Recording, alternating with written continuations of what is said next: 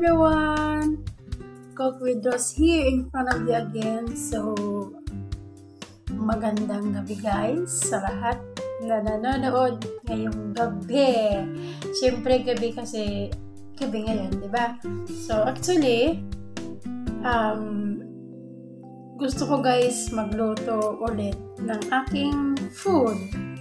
But, na-miss ko magluto ng ilang araw.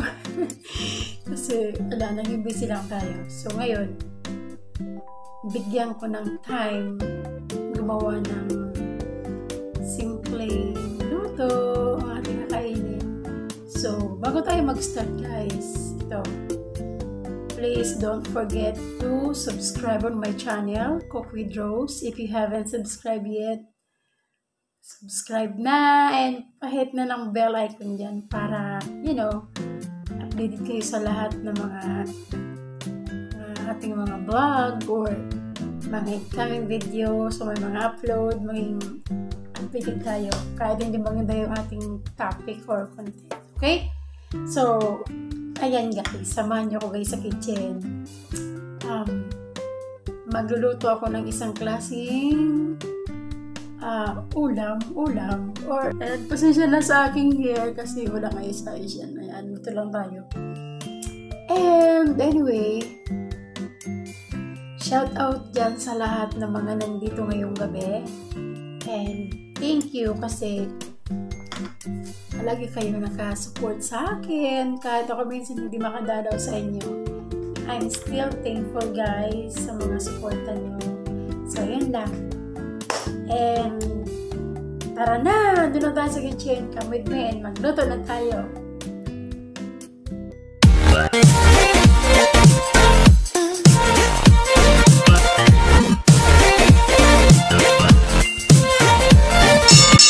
And okay guys, dito na tayo guys. So we're here now. So ayan, I have here this fish. I have this cream dory fish, or yes, cream dory, and I'm gonna use this parsley guys. Magagamit tayo ng parsley, and then of course the lemon. We have this lemon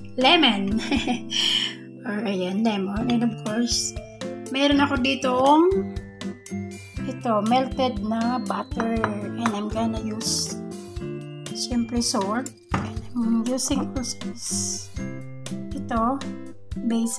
basil, and I'm gonna use also oregano. Okay, and syempre meron din tayo guys na powder na black pepper. Okay, so what I'm gonna do now is, ayan, itong butter, halagyan ko muna siya guys ng ayan,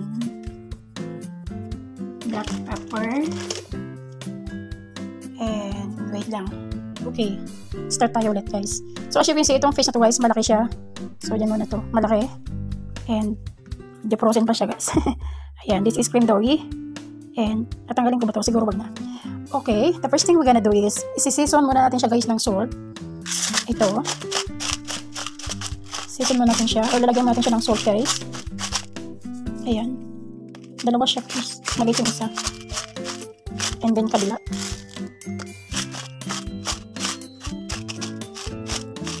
Ayan, may salt na siya parehas.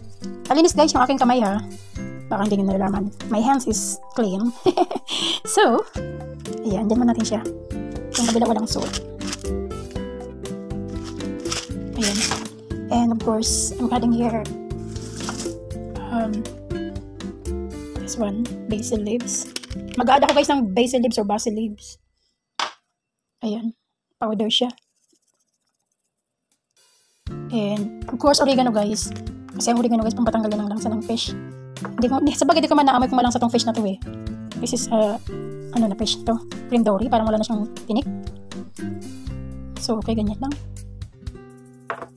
And of course hello, ayan na guys, yung ating cream dory. Ito na yung ating cream dory. Then small pieces na siya.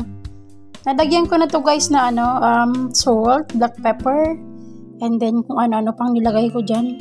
Basil leaves and oregano. oregano para mawala yung langsa niya. So, and I have this, guys. This melted butter with black pepper. What I'm gonna do now is, I'm gonna add here, mag-add ako dyan, guys, ng dried na garlic. Okay, minced garlic. Okay, here. Mag-add tayo ng minced garlic dito. Okay. Kunti lang. Ayan na siya, guys. And of course, I'm gonna add this. Itong mga to. Mag-add ako nito. This is a parsley. So, ito na, guys. Na-chop-chop ko na yung ating parsley. And, ang gagawin natin, guys, ay mag-i-squeeze tayo ng lemon. This one, lemon. Here.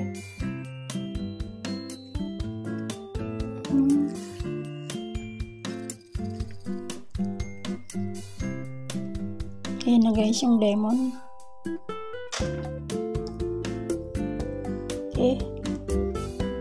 So, may lemon extract na siya. Okay. So, ayan na siya, guys.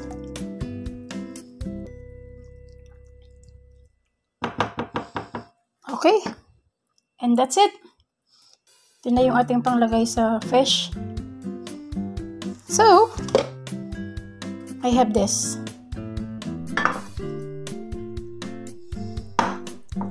And here it is now. Ayan. So, kailangan natin lagyan ng space yung ating mga fish.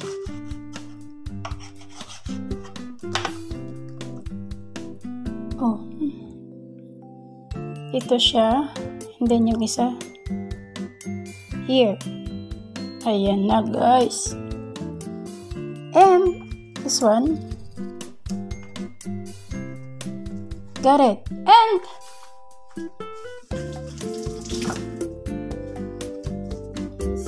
okay.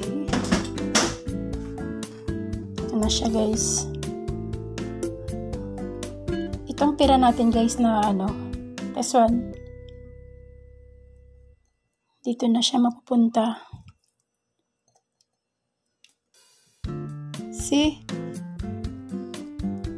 Diba? Ganun lang, guys, pag-bake ng ating fish. Na cream dory fish. So, mag-i-squeeze ako ulit ng lemon. Okay. Ayan na, guys. Tapos na siya, guys. I-bake natin siya, okay? Let's bake it for 20 minutes. Yeah, we'll bake it for 20 minutes. And I'm adding here this, guys. I'm gonna add here cheese, okay? Mag-add ako, guys, ng cheese. Okay, wait lang. Wait lang! Ayan na, guys. Mag-add tayo ng cheese. O, diba? Cheese siya.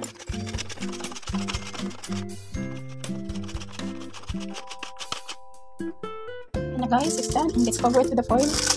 And i-bake natin siya, okay? And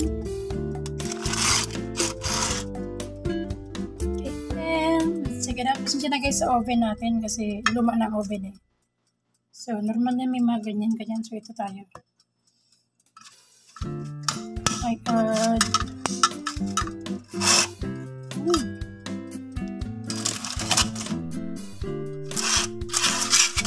Oh my God! Look at that!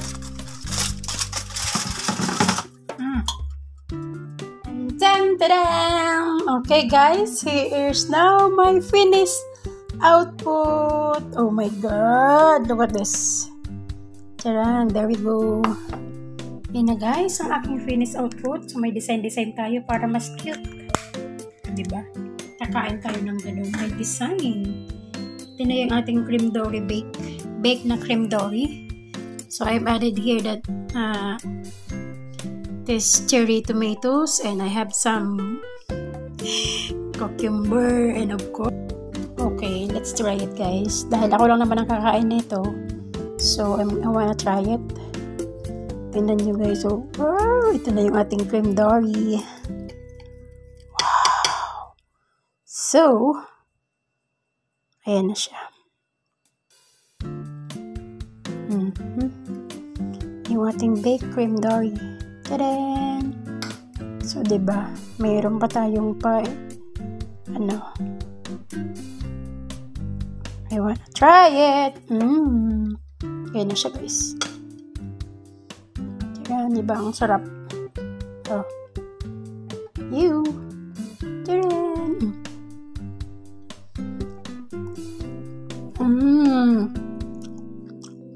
Grabe, ang sarap niya.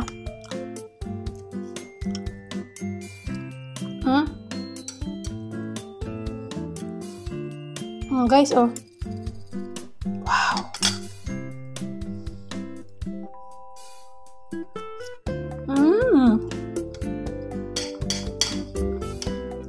Okay.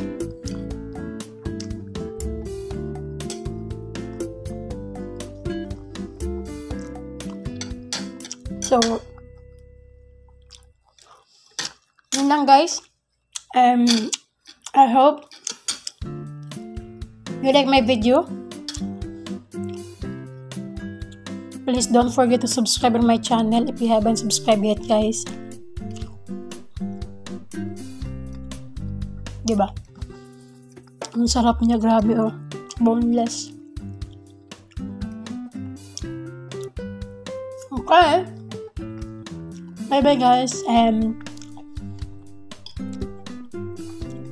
Please don't forget to subscribe on my channel and thank you sa lahat na support.